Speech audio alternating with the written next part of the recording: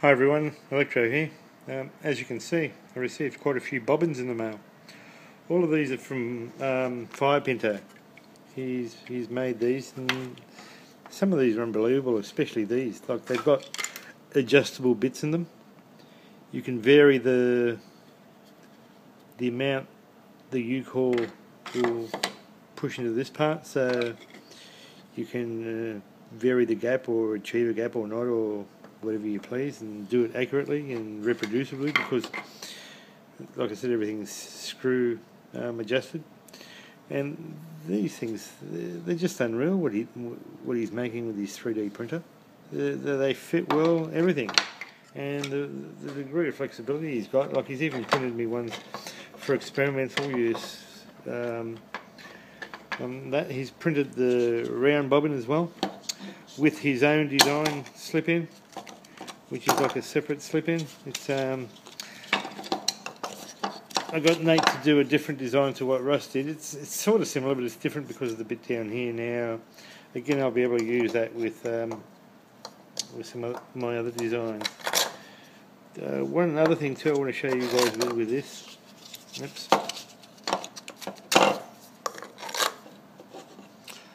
These pins.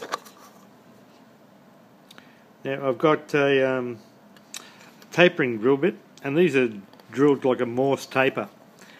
And that's it there, and it's the same taper on the drill bit. What I can do with these is, because you can easily pull them out with your fingers, but they are quite firm once you push them in.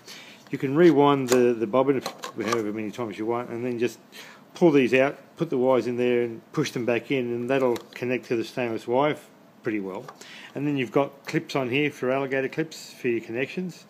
So, and if you want to rewind the bobbin or do whatever, you can just pull these out. Now, once you've finished, you can of course put the permanent ones in, but for experimental use, they're not bad, and they're quite easy to install. And the good thing is, when you want the permanent ones, you just pull these ones out and re-drill.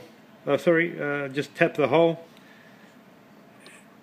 and put the permanent ones in. Now, so far so good. This is the one I got from Ross. This is the turned Derlin. You can see there, I'm mucking around with the slip-in on that one as well. Just again changing the designs, doing a few different things. And that's one I've already wound.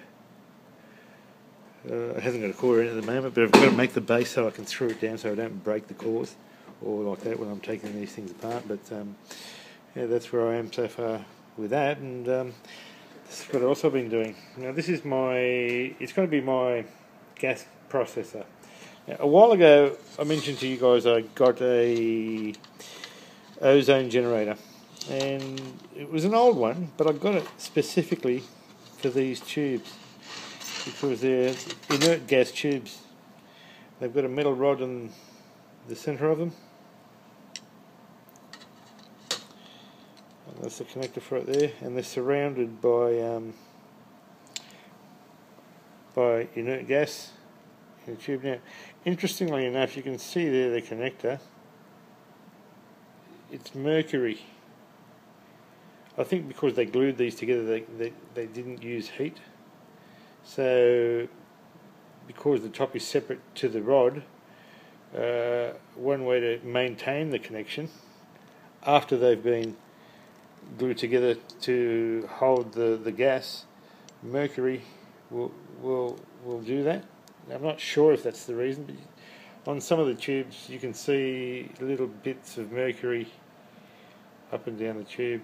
Now, that's sealed, so I don't think. I don't know what sort of gas is in these. It's got a couple of different numbers printed there, and I looked it up from the manufacturer, but it didn't. I need to do a bit more research on that. Now, how that goes is they fit into that all the way down.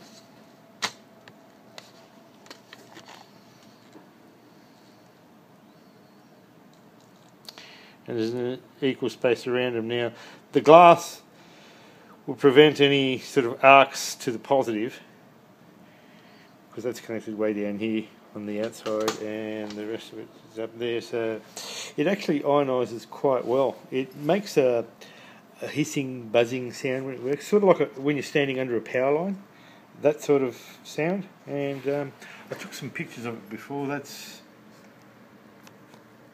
just on my screen from the side. That's straight on. Also, the power supply I've got for this, it's variable. It's connected up to a 5,000 volt 20 milliamp transformer, but it's got a variable pot on it, and you can vary the intensity of it. This is about a bit over halfway, about 2/3 of the way up. I didn't take a picture of it, but there's not that much difference really between this and full on. When it's all the way down, you can see that it's less, but either way I can vary it. Now, the next step to this is LEDs, and there's a bit of a story with that. I've got a friend of a friend of a friend of a friend who's quite good at getting some hard to get bits, whatever they are, electronics and all that sort of stuff, and he says he can get me red LEDs with 730 to 780, or a range in there. I don't know how many ranges he's got, but they're quite high, because the ones you normally buy are 630 to 680 maximum. I couldn't find any above that, but well, if I get them, I'll try them with this. They are expensive apparently, but I'll see what I can do about getting a few demos or samples or something like that. So maybe I'll try them out now. With that, there's the inlet holes. I've got 4 of them drilled there. And what I'm going to do down this end of it here is have the electron extraction circuit and grid. I still haven't made that. I haven't even thought about it really. I've just left space for it. All it is the mesh, and I can have the electrical components external from that for the time being, and from there it'll go straight to the intake of the engine. So I'm trying to keep this section here as short as I can, and that's why I haven't made it yet really, because I've got to make that part on the engine, which I just purchased a new one the other day. Actually, I bought a 4 horsepower Briggs & Stratton generator, which is 240 volt. It works great, and the water injection plugs which I made, they fit. They actually fit the motor. So great, because this thread here, like I said, was copied from a Briggs & Stratton spark plug. So I've now got a motor.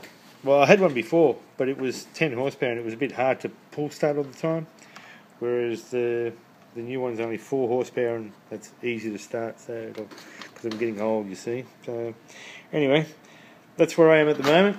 I'll keep you guys posted with the rest. Bye for now.